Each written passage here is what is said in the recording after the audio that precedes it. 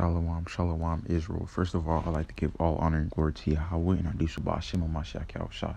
Second of all, I'd like to give double honor and glory to the elders who taught us this truth and paved the way for us to come and grow in this truth. Today we come back with a quick, and also slack it for missing yesterday. But anyways, today we come back with a quick video on be humble. Because we got to be humble. Like, the Most High will purposely put some people in power just to test them. But anyways, let me get the verses.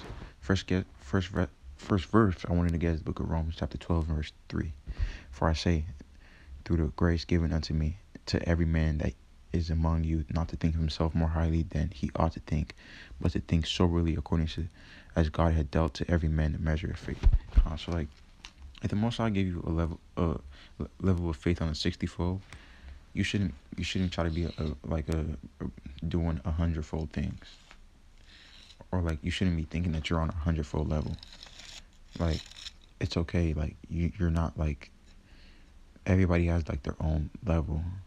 You shouldn't try to attain other people's level. You should, like, I mean, of course you should better yourself, but like, you should never think that you are like better. Like, if that makes sense. Like, you should like never think that you're on a higher level than what the Lord puts you in currently, unless the Most High exalts you.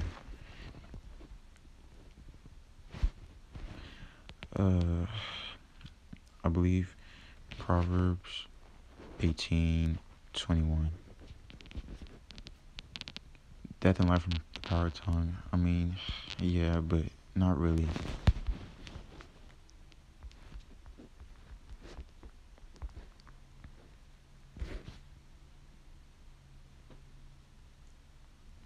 Proverbs 18:12. Before destruction, the heart of man is haughty. So like, before the Lord destroys some man, like, they're proud, doing their own wickedness and doing whatever they want. But if you want to have honor, like, among men, really, and more importantly among, like, with the Most High, then you gotta be humble. That's what the Most High lives up is with the meek and lowly.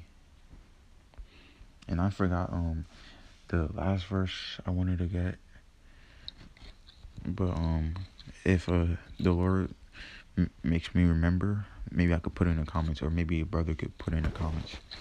But anyways, I hope somebody got edified, and I'd like to give all honor and glory to Yahweh, and I do so by Hashem Mashiach Yahushua. Shalom.